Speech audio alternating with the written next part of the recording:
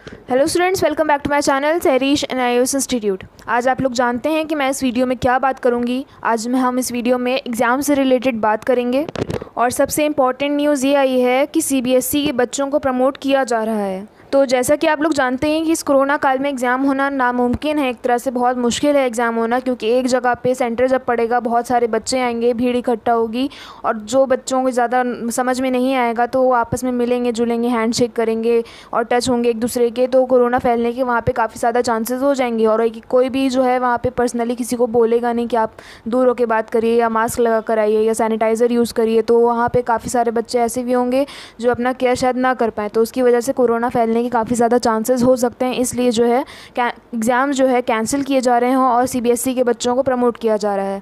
अब आती है एनआईओएस की बात। एनआईओएस वालों का अभी तक इन लोगों ने 50-50 में करके रखा है, कुछ भी क्लियरफाई नहीं किया गया है अभी तक, लेकिन ये चीज़ गलत है। बच्चों को काफ़ी कन्फ्यूजन में रखा जा रहा है और बच्चे काफ़ी सारे कन्फ्यूज़ हैं कि एग्ज़ाम होगा या नहीं होगा, तो टेंशन में है, सारे पेरेंट्स भी टेंशन में, बच्चे भी टेंशन में है। तो मेरे हिसाब से इन लोगों को क्लियरफाई एनआईओएस का भी कर देना चाहिए कि एग्ज़ाम होगा या नहीं होगा। और जहाँ तक मेरा पॉइंट ऑफ व्यू है, मैं तो यही कहूँगी कि एनआईओएस के बच्चों को भी प्रमोट कर देना चाहिए, क्योंकि एनआईओएस के बच्चे नहीं हैं क्या, बच्चे जाएंगे वहाँ पे भी अपना सेंटर पे जाएंगे एग्ज़ाम देने, तो क्या वो भीड़ में इकट्ठा नहीं होंगे या वहाँ कोरोना नहीं फैलेगा? कोरोना तो वहाँ भी फैलेगा ना। तो एनआईओएस के बच्चों को भी प्रमोट कर देना चाहिए। मेरे पॉइंट ऑफ व्यू से इनका डिसीजन यही आना चाहिए कि जैसे सीबीएसई के बच्चों को प्रमोट किया जा रहा है, उनके एग्ज़ाम रद्द कर दिए गए हैं, उनको प्रमोट किया जा रहा है, तो एनआईओएस वालों के साथ भी यही सेम सीबीएसई वाला डिसीजन अप्लाई होना चाहिए एट एनी कॉस्ट।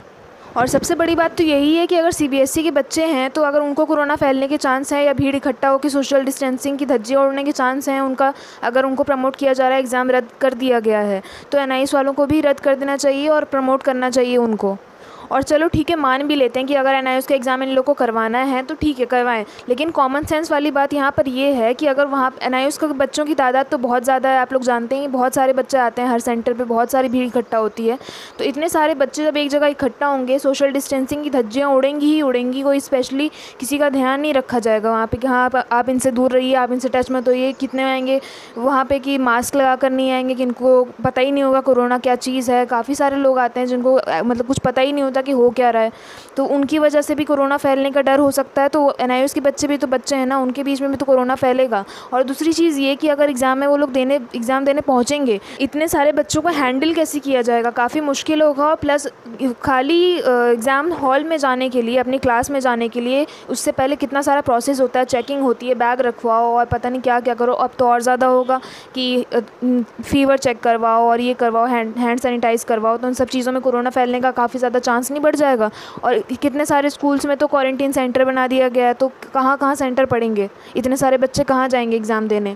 और एक और बात ये भी है कि अगर चलो समझदार पेरेंट्स जो होंगे वो तो अपने बच्चों को भेजेंगे भी नहीं एग्ज़ाम देने के लिए, तो उनका लॉस होगा, फिर उनको तो अगले साल जाके एग्ज़ाम देना पड़ेगा। अगर एग्ज़ाम होता है तो कितने पेरेंट्स तो ऐसे भी होंगे उनमें कि अब जानबूझ के अपने बच्चों को भेजेंगे नहीं। ऑब्वियसली कोई भी पेरेंट्स अपने बच्चों को मरने के लिए नहीं भेजेगा एग्ज़ाम देने, कि बेटा जाओ चाहे मर जाओ लेकिन एग्ज़ाम दे कर आओ अपना।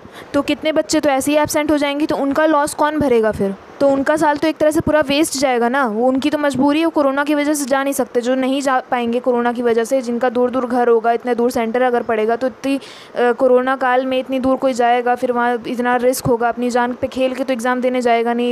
इतना भी इम्पॉर्टेंट नहीं है एग्ज़ाम की अपनी जान दाव पे लगा दें हम लोग। तो कुल मिला के बात यही आती है, जैसे सीबीएसई वालों का एग्ज़ाम रद्द किया गया, वैसे एनआईओएस वालों का भी एग्ज़ाम रद्द करना चाहिए और उनको प्रमोट करना चाहिए। और बाकी थैंक्स फॉर वॉचिंग, और ये वीडियो ज़्यादा से ज़्यादा शेयर करिए और बच्चों को, एनआईओएस वाले बच्चों को, ताकि उनको भी सारी इन्फॉर्मेशन मिलती रहे। और आगे भी अपडेट्स लेते रहने के लिए प्लीज़ मेरे चैनल को सब्सक्राइब करिएगा।